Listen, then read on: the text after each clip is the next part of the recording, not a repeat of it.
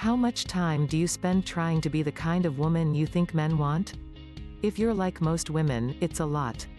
You spend all this time making yourself look sexy and attractive. All this time presenting yourself as fun, interesting, worldly, and not needy in the slightest. You spend all this time showing him just how good you'd be for him. How amazing his future would be if he chose you as the woman by his side. And it doesn't work. It never works. Why? Why do you work so hard? And the guy in your life just takes you for granted, if he even notices you at all? It's probably because he's immature, right? He can't recognize a good thing until it's gone. Or maybe it's because you've been doing all the work for him. If he doesn't work for your relationship, he won't value it. This is a fact. What men value most are those things they have to work hard to get. Hand a man a college diploma, and he won't value it as much as if he'd had to put in years of study and effort to earn it. Hand a man the perfect girlfriend, and he won't value her as much as if he'd had to woo her for weeks just to get her to go out with him. This is why playing hard to get works. But, as you've probably already noticed, there's a big problem with playing hard to get. That strategy stops working once he's actually got you. Something happens when guys decide they've won you. It's almost like they think game over. Their minds are already on their next challenge. What is going on?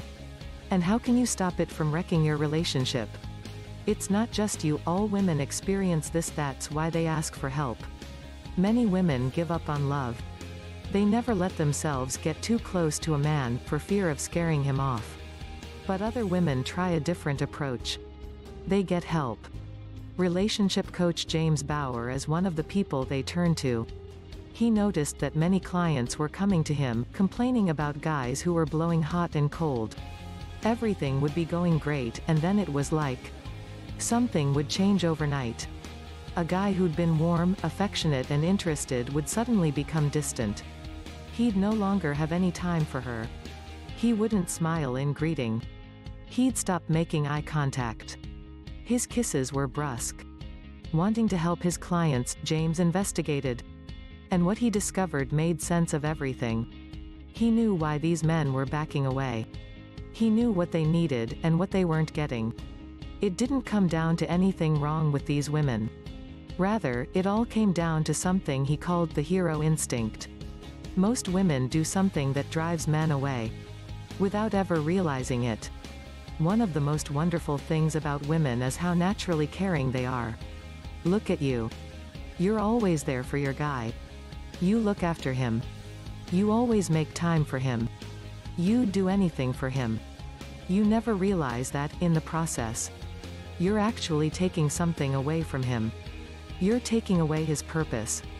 You see, he wants to be your hero. He doesn't want you to be his hero. Men love heroes. Look at how many grown men are still fascinated by Marvel comics and superhero movies. Every man on Earth, from the time he was a boy, dreamed of growing up to be the kind of hero who would save the world, and get the girl at the same time. Most men don't get to indulge their world-saving side in their 9-to-5 jobs. Circumstances don't call for them to rip off their corporate ties and spring into action, revealing their Superman side. Maybe they can't save the world, but they can still get the girl. Getting the girl is a worthy challenge for an ordinary guy with the heart of a superhero. It takes superhuman confidence, superhuman charm, superhuman immunity to pain.